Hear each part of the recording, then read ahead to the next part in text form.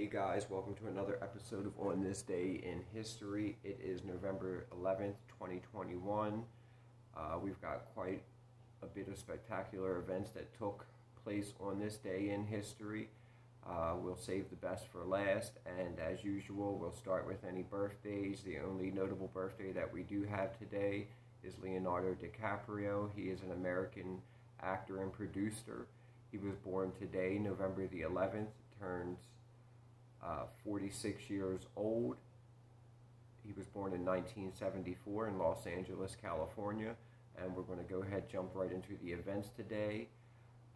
In 2004, Yasser Arafat, who was president between 1996 and 2004 of the Palestinian Authority, chairman between 1969 and 2004 of the Palestine Liberation Organization, the PLO, and leader of the Fatah, of the largest of the constitute PLO groups, passed away in Paris. In 1992, the Church of England voted to ordain women as priests. The first ordination took place 2 years later. In 1975, Angola declared its independence after the Portuguese withdrew. In 1966, the Gemini 12, the last spacecraft in the Gemini series and the first to make an automatically controlled re-entry into Earth's atmosphere, was launched. In 1920, Armistice Day, the anniversary of the end of World War I, was marked with the burial of unknown soldiers in tombs in Paris and London, and a similar ceremony was held at Arlington National Cemetery, Virginia in 1921. In 1889, Washington was admitted to the Union as the 42nd U.S. state. In 1880, Australian outlaw Ned Kelly, who was the most famous of the bushrangers, was hanged in Melbourne. In 1872, American actress Maude Adams, who is best known for her portrayal as James Barrie's heroines, and who also played Joan of Arc, as well as Shakespearean roles of Juliet, Viola, and Rosalinde, was born.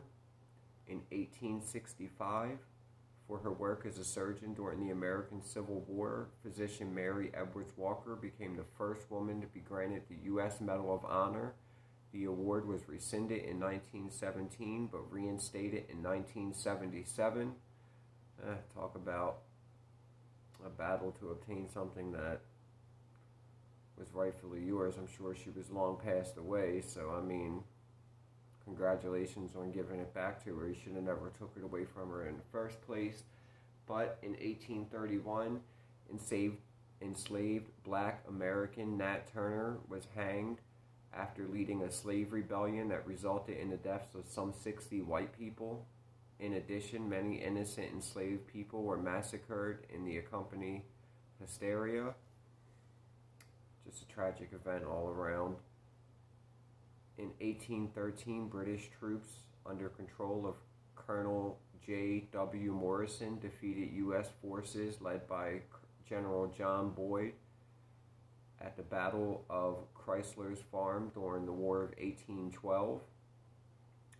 In 1778, during the American Revolution, Icaros, in direct retaliation for colonial assaults on two Indian villages, attacked a New York frontier settlement in the Cherry Valley Raid.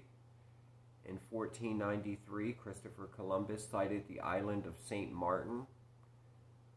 In 1417, Martin V was unanimously elected the Pope, bringing an end to the Great Schism. And then the featured event for today, if you didn't kind of get clues from it during the reading, it is that at 5 a.m. on this day, November the 11th in 1918, the Allied powers and Germany signed a treaty in the railway carriage of Ferdinand Foch, the commander of the Allied armies, and 6 hours later, World War I officially came to an end. And there you guys have it. November the 11th, 2021. Those are your historical facts for today. Please remember to like, subscribe, share, leave any comments. And if there's any other videos that you guys would like to see me do, please let me know. Right now we're contemplating whether or not if we want to do kind of like murder mysteries, you know, going over serial killers, the life that they lived, the crimes that they committed, or just kind of other things like that. So if you guys would like to see them, be sure to like, share, comment. Don't forget to hit the thumbs up button, like and subscribe, and we will see you tomorrow. Thank you guys for checking us out.